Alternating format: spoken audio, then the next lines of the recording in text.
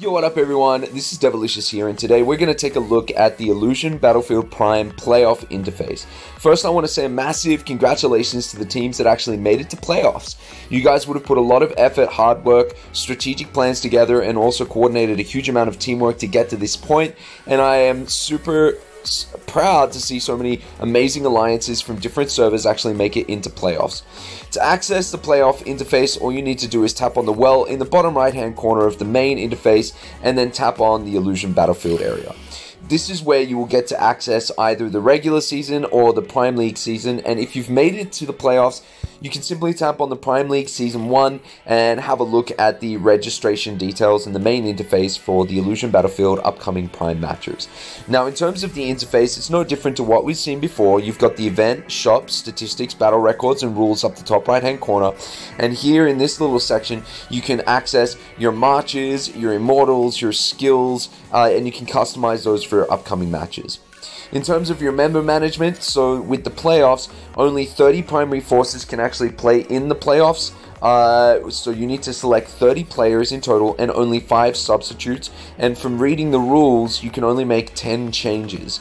So this is a total of 30 players in the primary and then 5 substitutes. So this is a little bit different to the previous rounds of playoffs, because in the previous rounds you could have 40 players as primary forces and then 20 substitutes. They've dropped that down to 30 and 5 for primary force and substitute. So it'll be interesting to see how the strategic direction and the strategic plays in the upcoming matches differ versus what we saw in the previous rounds. Now, in terms of the left-hand side, there's a new kind of experience here, which is called current position, group match, and then defeat. So we're going to tap on this, and this will show some of the key matches that are coming up in terms of the groups and the players and the alliances that are going to be battling off against each other. So obviously, you know, because I'm going to be playing up against the World Predators Army from Server 65, that's going to be the first matchup for my alliance. And the team that we're going to be playing is going to be basically battling off with us in the first round. So this is the match, and we followed a couple of matches. You know, big fan of Boss from Server 57. You know, that's my previous server, and these guys are actually super good at IB, so I'm looking forward to seeing how they go up against Server 71 Infinity Warriors. I've also followed a couple of other matches like Fang Fallen Angels versus Zero Morse from Server 49.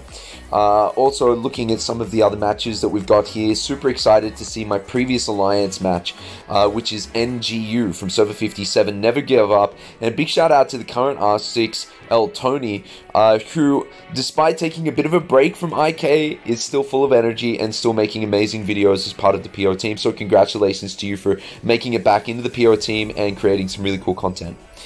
Now, in terms of this interface, there's been a little bit of confusion recently about, you know, how do I find the information that's relevant for me if you're in the playoffs. So we're going to tap the dendrogram.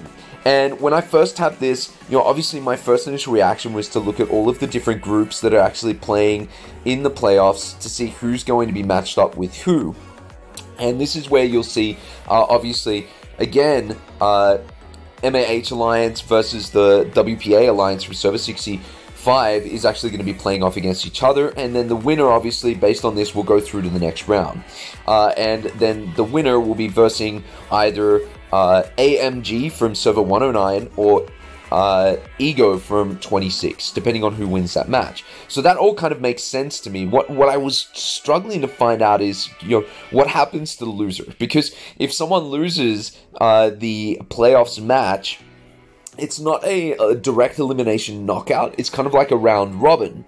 So, but I can't really see that in this dendrogram environment. And I kind of stumbled across this by accident, that you can actually scroll across all the way to the right, and there is something which is called the Silver Group Promotion Alliance. So if you lose the first match in the playoffs, you'll actually move into the Silver Group Promotion Alliance, and that's where you'll be battling off against the loser of the other match. So there is still a chance for you to actually make it into the Silver Promotion, you know, in terms of, you know, being able to kind of continue to participate in these you know, top 16 duels that are coming up.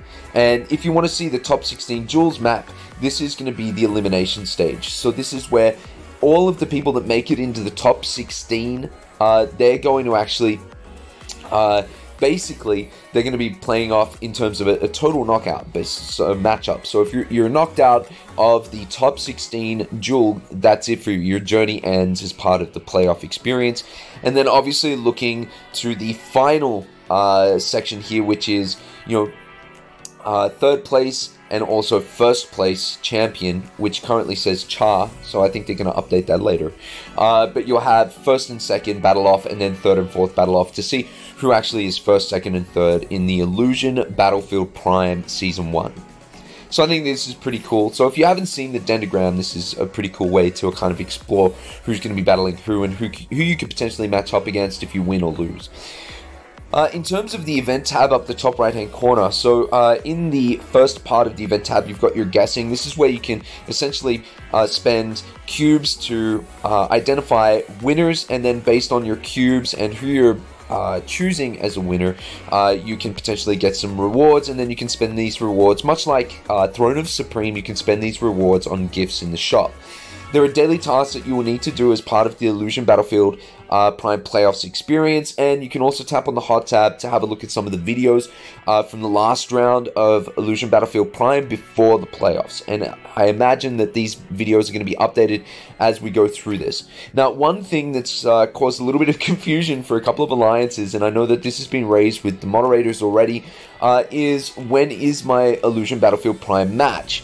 So the interesting thing here is, if you have a look, obviously, Mighty Alliance, so the Mighty Army Haven Alliance from Server 121 is going to go up against the World Predator Army, and it says that our match is going to be played on the 10th of July at 3 AM in the morning UTC time.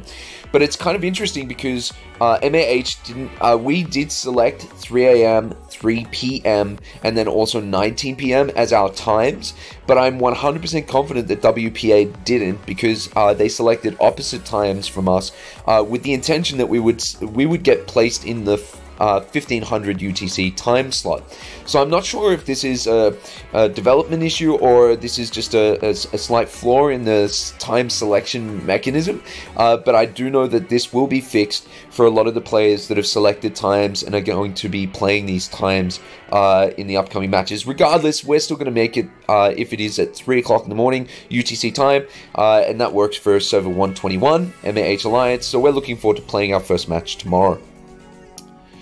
Now, obviously, as you get further into the game, you've got the shop here. So the shop here in the playoffs experience, we're going to tap on that. This is where you can actually spend your cubes on getting violet coins, and violet coins are fantastic for being able to purchase items in the shop. This ranges all the way from epic forging materials, so this is where you can pick up some ancient dragon spine power or dragon breath potion or refined oil or the element core, and I think this is going to be really popular just due to the expensive nature of the artifact development in game, because you do need a lot of RSS, you do need a lot of resources, and now with the recent change where you have to have exactly the same artifact to develop the existing artifact, I think that this is going to probably be the #1 item that people are going to be buying in the shop. And all of the items are pretty good, but this one, I think, for me, is the one that people are going to be spending a lot of time on trying to purchase. In addition to the shop, you've got statistics. So this is currently empty at the moment because no matches have been played, and the first match is going to be played tomorrow. And then again, same thing for the battle records as well. Okay, now in terms of the overall schedule, if you tap on the schedule here, this will show you a general overview of the schedule. So we're going to be starting, it does say here, start Illusion Battlefield Prime Playoffs on the 4th of July, but the first round group match is going to be on the 10th of July. And that's going to be, all of these group matches going to be running weekly all the way up until the 8th of August, and that's when the top 16 duels are going to form. So during this elimination stage, it's going to be running all the way from the 10th of July to the 8th of August. So it's a decent amount of time. You're talking almost a month of playoffs. And then in terms of the group 16 stage, so in terms of the first match, I believe that this is going to start on the 8th of August, I believe, based on this visual. And then you've got the best 8s match, which is going to be on the 14th of August, with the final matches essentially going to be on the 7th of September.